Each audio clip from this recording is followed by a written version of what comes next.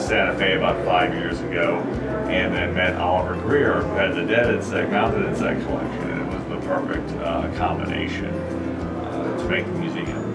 Hi folks, I'm Oliver Greer. I am the curator and creator of this crawly with bug collection that is currently on display at the Harrell House Bug Museum here in Santa Fe at the humble little Vargas Mall.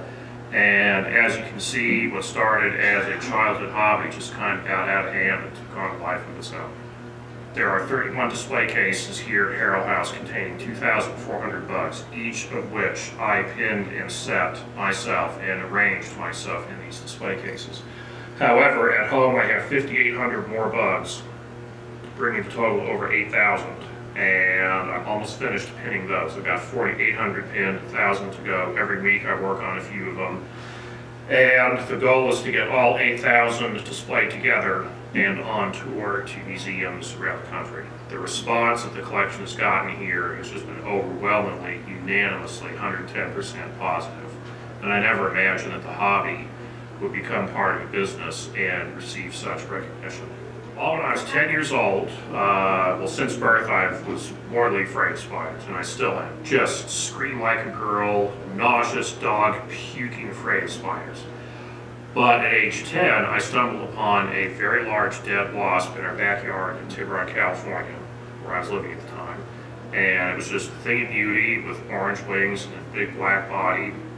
And I was a small child, so this wasp looked enormous compared to my small hands. And it was dead, so there's no worry of being stung.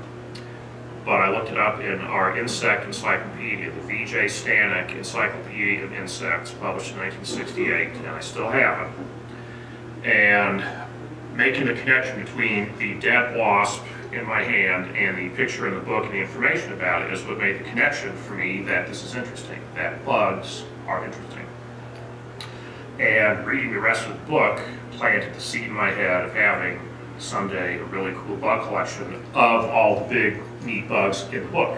And I have since fully accomplished that and then some. You get a lot of bug collectors that come in to look at the collection, or is it? We do. I mean, most of our visitors are just casual people who are interested, you know, just like you would go to a zoo or any other museum, you know, just people who just want to, you know, it sounds interesting, let's go check it out.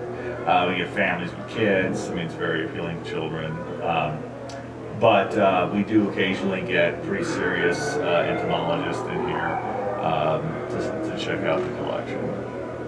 Going back to the question of are these objects, well, when they're alive, they're life forms. When they're dead and they have no life force in them anymore, then yes, they're definitely valuable, collectible objects.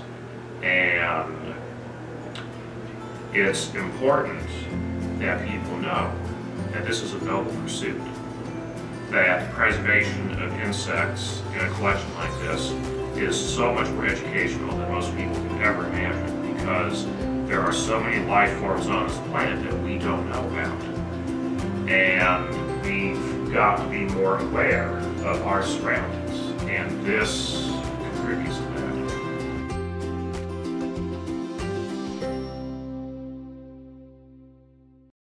Hey everybody, and thanks for joining us for our latest video where we bring you the best of the old, the new, the odd, and the wonderful.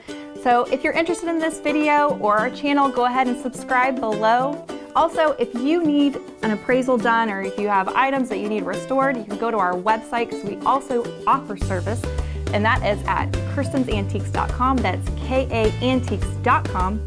You can also follow us on all of our social media platforms for the newest and the latest and the greatest on Instagram, Twitter, Facebook. We also do contests where you can win really cool stuff like this. Signed balls, shot glasses, or even a t-shirt.